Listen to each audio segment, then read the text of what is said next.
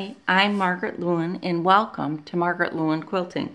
Today is part 2 of the catch-all caddy, and this is what the catch-all caddy is going to look like when it's all done. So at this point, what we have already made is our handles. We have done the pocket sleeve for the base of our caddy. And we have started preparing some of the other stuff. So what we're going to finish up today are the side pockets, which is what this is, and this. We are also going to be working on, this is the bag, how it's going to sit, and here's a zippered pocket on one side, which is really cool, look. And then on the other side is just a plain pocket. I'm going to set my handles aside. And then we are also going to bind the top edges of our 2 outside pockets. And I want you to see what I did. I used a decorative stitch that was wider so that I didn't have to worry so much about it being picked up on both sides of the piece. So I'm going to show you that. Then we have also made already our zipper pull. That was in the first one. And then these are the other pieces that we have to put together. This I wanted to show you is the side of our bag. Isn't that just the cutest? I'm really excited about that.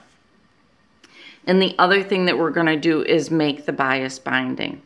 Now, we will be putting the entire bag together next week. Make sure that you're subscribed to my channel so that you can get notified when I go about uploading my next video. So let's get started on our catch-all caddy. All right, the next things that we need to prepare are the inner front dividers. And there are 2 of them that we're going to do. This is one that I've already gotten prepared. All right, and this is one that I'm about to prepare. So I want to show you what I did. What I did was created this little faux header, so it kind of looks like it's all finished off, and it was really easy to accomplish. So I wanted you to see that. I also want you to know on this one there is a white line that I drew here, and they told me not to sew on it, so I didn't. You're going to want to grab a couple of marking instruments. Now, one of them is my friction pen. And I used that on the lining side, okay? And then the other thing I grabbed was my chalk marker. I love these chalk markers. What you are also going to want to have is your pencil sharpener. I'm going to take my piece of chalk out and show you. See how easy it is to sharpen this? And I will tell you, it will get really, really nice and sharp, because we don't want to mess up our points in our lines where we have to line these things up. And to put it back in, you just push down on it.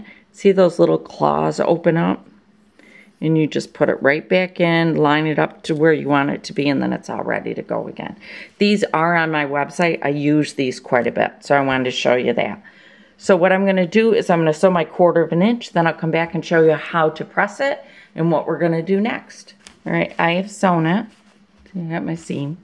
So the next thing I'm going to do is set my seam. And then once I've set my seam, it tells me to press it towards my lining fabric. So that's what I'm doing now. I'm just going to flip it over and press it towards my lining fabric. Then once I've done that, I'm going to pick this up, fold it over, and just line it up here with the bottom of it. See, now won't that look really neat? All right, so I'm going to press this. And then according to the directions, I'm going to stitch in the ditch right down through here. And then I'm just going to do a quick stitch all the way around. Now you're going to do that to both pieces, okay? All right, I have sewn, maybe you can see my stitches. I've sewn across there, and it also told me to sew all the way around it. So I did that. The next thing I'm going to do is I'm going to take this over to the cutting table, and I'm going to do a bunch of measurements. It tells you exactly where you've got to make marks on this fabric in your pattern. So make certain that you pay close attention to where it needs to be. So I'm going to take my marking instruments and head on over there. I've made all my markings, I'm not sure if you can see them or not, according to the pattern. And the next thing that I am going to do is just like I did before. I'm going to take my fabric and beginning on the main side, I'm going to fold it over at every one of these chalk marks. And then once I've got it folded over, I'm going to start stitching here, stitch to that line, and then back down again and keep doing that all the way through. All right, the next step that we're going to do is we're going to take care of preparing the front pocket A and the back pocket B, and then the side pockets. In order to do this, what I did was I took my strip of fabric that's labeled for the binding for those two pieces, I pressed it in half, and then I picked up my two sides and brought those into the middle and then folded it over again and pressed it again. I'm going to do one more quick press, and then what I'm going to do is take my Wonder Clips and I'm just going to lay my fabric down and then clip it in with my Wonder Clips. And those are going to hold it nice and tightly for me. I'm just taking it, making certain that it's all the way up and that it's straight. Just going to lay it right over. Almost done. And now that I have that done, I want to show you how I stitched the first one. You know, one of the things about doing bindings like this is you can't really see whether or not you're catching it on the back side. And I do have a tutorial that shows you how to do machine binding, and I'll link that for you below. But one of the things I really like to do is what I did here, was I took my binding, and then what I did was I used one of my decorative stitches so that it looks really nice. It looks all nice and finished off, but look here on the back side. There were a couple spots that I'm not perfectly even. Well, you don't see that. So you might want to try out one of those fancy stitches on your sewing machine because it'll help to make it look really pretty on the inside. So I'm going to go stitch this one, and then I'm going to do the exact same thing to my two side pockets. So it'll be the side pocket C. Then we're going to move on to number 5, which is preparing our zippered slide pocket D. So I'll get these all sewn up and then I'll see you again. Right, I'm going to try to show you how I go about attaching this binding. So what I'm going to do is I'm going to start at one end, and you can see I've got it there. Then I'm going to really pull it tight right around the end. Now if you want to, you can always stick a pin right there to help it stay together. I'm going to go down a little bit farther, and I'm going to do the same thing. I'm just going to grab it and press it over, and I'm being pretty tight with it, okay? I'm going to pin it again. Now the other thing you can use is Wonder Clips. I do really like the Wonder Clips. The first couple of times that you do this though, I would really suggest that you use pins. I think it just works a little bit easier. So you can see I'm grabbing it, I'm holding it with this finger, and I'm just kind of pulling it around, okay? And then I'm going to pin it.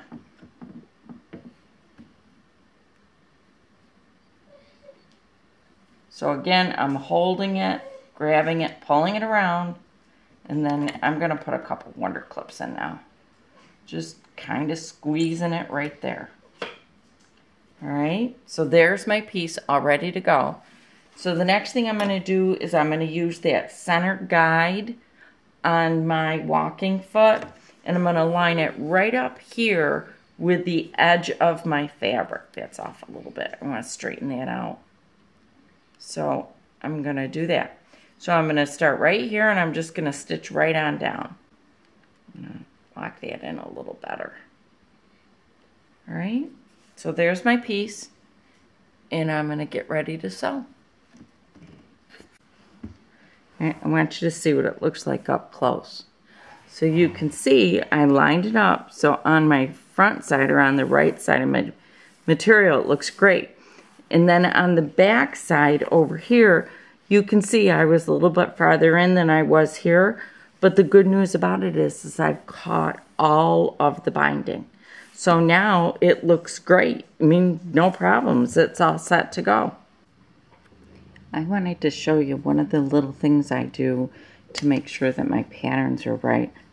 When I made the zipper pull, I ended up making mine a little bit longer on both ends.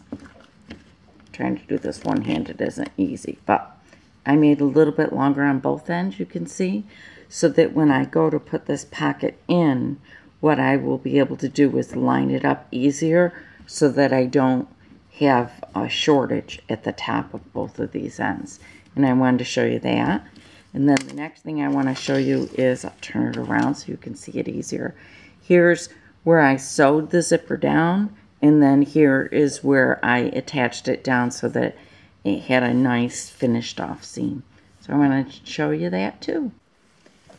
Alright, I've got my piece, and here are my, you can see my binding on it, and I've laid my 2 pockets down. Now on this one, I'm going to sew just what it tells me to on the pattern on there, and then on there, but I want you to see that they are being placed right sides down, okay? So I'm going to get those stitched. Alright, I have stitched it and then done what they told me to do. So I folded it up, and what I've done is I've put my clips all the way around it. It's telling me to start up here and sew down and around, and I'm not going to do that, only because I really want to make sure that these stay together, because I've got to keep my zipper open. So what I'm going to do is I'm actually going to start right here. I'm going to stitch down, across, up, and then I'll be able to release this one, stitch across my zipper, then I'll release that one, then I'll stitch across. Okay? Alright, now that I've got my pocket done, here's one pocket, my zipper, and you can see I've trimmed it according to what it said. And then here is my other pocket. I am really glad that I did my stitching in different directions, because I think that makes, you know, it adds a little pizzazz to it. So this is actually going to end up sitting like this. I hope you can see that. So next step is I need to cut some bias binding, because it's important that it be bias now. And we will start putting it all together. All right, the next thing we're going to do is create true bias binding. I've cut my square according to the directions. And the next thing I'm going to do is take a long ruler, and I am just going to cut it from one end to the other. I am lining the bottom of it up on the 45 degree, just trying to make sure that I've got it pretty straight, just to give me a little bit of an assistance. And I'm going to cut this. All right, now that I've cut this, the next thing that I'm going to do is I'm going to take my 2 pieces. Here is one of them, and here is the other one. And what I am going to do is simply line them up just like this. Once I've done that, and I am going to have a little hangover here and here, and that's because this is cut on, they're both cut on the diagonal. So I'm going to line these up as best I can. Then I'm going to take them over to the sewing machine, and I'm going to sew a 1/4 inch. Once I've sewn the 1/4 inch, the next thing that I am going to do is I am going to press the seam to one side. Doesn't really matter which, but I'm going to press the seam to one side, and then I'll be back to show you how I cut it. Okay, so now you can see that we've kind of got this funky looking piece here. It just looks a little strange. So what I'm going to do is I'm going to start at 7.5, and I am just going to cut 2.5 inch strips all the way across. All right, I'm going to have to bring this down a little bit, just like this, so that I can get to both sides of it. And I've lined this bottom right up on my mat so that I know I'm pretty straight. So here's one cut. Now I'm going to go in 2.5, so I'm going to go to 5. And again, just making certain that I'm lined up from one end to the other so I can do one solid cut. Here's another one. And now I'm going to do one more. Then I'm going to remove these strips and I'm just going to cut the rest of what I've got here. Bias binding is that simple. It does not have to be hard at all. You can very easily and simply do it. We tend to make it harder than what it truly is. So here's my strips. I will line those up. So I'll take one piece. I'll choose this end. I will draw my diagonal line. I'll sew my seam, and then I'll flip it over so that I've got a nice continuous long bias binding. So here's my 3 pieces that I've done. Oh, caught here. There I go. Now I probably will get maybe 2 more. What do you think? Nope, I'm only going to get 1 more. So here's my last one.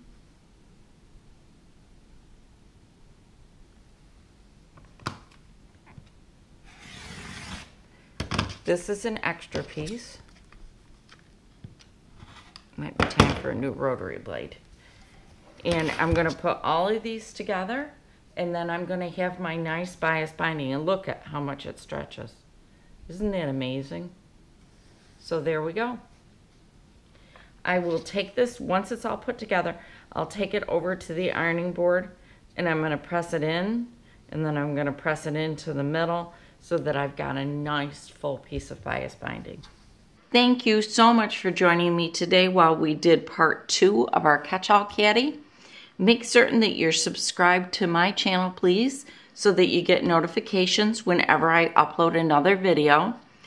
This fabric is Jane Sassman's, and it's just absolutely gorgeous. I'm in love with it. It's called Spring Fever, and I think it's just the absolute cutest. Please make certain that you're part of our Facebook group, Margaret Lewin Quilting, so that we can all share our pictures of our catch-all caddies and all the other projects that we're doing. I'm recently on Instagram, so don't forget to go search me there if you're on Instagram. I'm Margaret Lewin Quilting. And last but not least, don't forget to sign up for my email so that you get notification whenever I'm posting a new video. I'll stick a link below so that you can sign up. Thank you so much for joining me today, and I hope you're having a fantastic day.